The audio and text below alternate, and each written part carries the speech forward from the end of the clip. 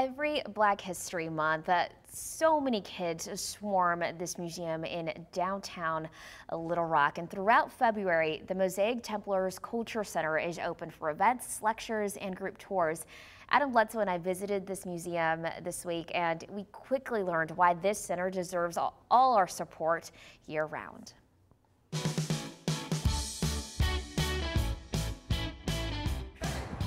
Thousands of people drive by this building in downtown Little Rock every day. This week's Discover Arkansas is at the Mosaic Templars Cultural Center.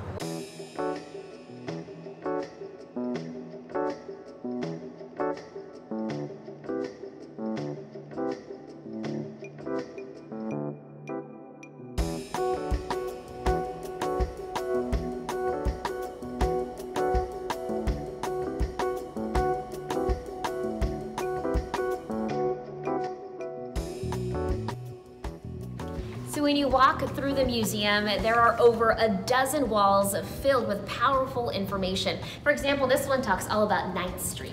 Yeah, in the 20s, other African American communities used 9th Street as a model on how to develop their communities. I was a police officer, and I'm intrigued by this. Why is this such an important part of the museum?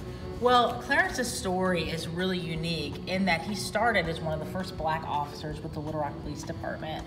And at the time, he could not make arrest on West 9th Street where his beat was.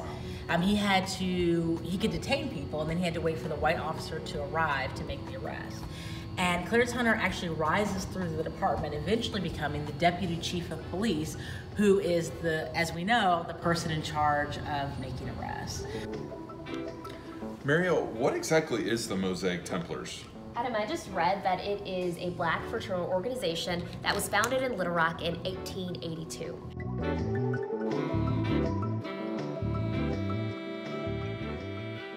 So here you can also pick from movies to watch and listen.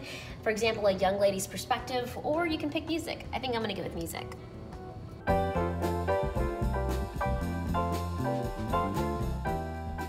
We regularly change our displays, so we're actually going through a process right now to completely remodel our first floor exhibit because we recognize that there were West 9th Street types of districts all over this state.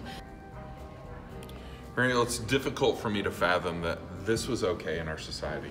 Yeah, so this shows a piece of a wall that reads white and colored that was over water fountains during the segregation era. This was found in Little Rock on Main Street during Reconstruction in 2005. Something I've really enjoyed about this museum is that it is so specific to Arkansas history.